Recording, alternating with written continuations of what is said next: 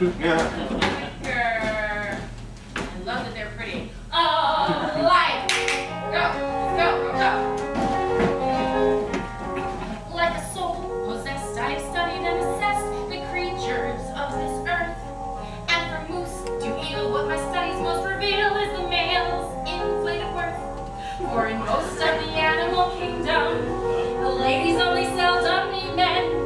Their dealings are straight, they need them to mate, and never see them again. The bear, the tiger, the hamster, and the mole are females who live fruitful lives outside of male control. For one mindless spasm, they allow the male his role. That's marriage for the tiger, bear, and hamster. Now the mole, who's blind, will never be confined to a male. She's merely felt. Once her seed is sown, she has her babe alone in the hole where the male mole dwelt. And as for the boa constrictor, she needs no more than one male response. For when it appears, she stores it for years to use whenever she wants. The ray, the rhino, the penguin, and the tern are females who know that motherhood is not a male concern.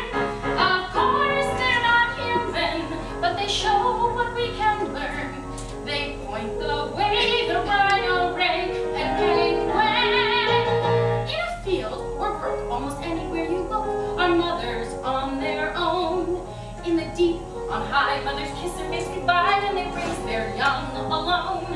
Now I make no brief for the mantis, who decapitates her mate during sex. I do like the auk, who mates with a spark, and then throws rocks at her ex. The bitch, the vixen, the queen bee, and the shrew. What men have done to those fine words we never can undo. They're strong, working mothers, yes, they're just like me and you.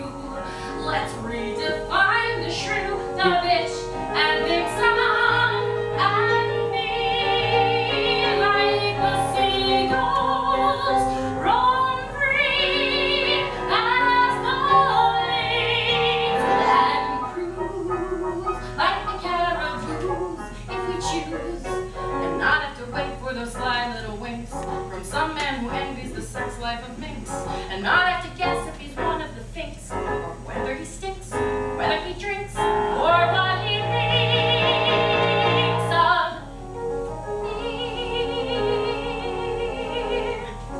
Now, of course, if fate should put upon my plate that quintessential male, I would stick like glue. Yes, I would be as true as any beaver, owl, or whale. But till then, I'll envy the oyster, who lives a happy life on the shelf.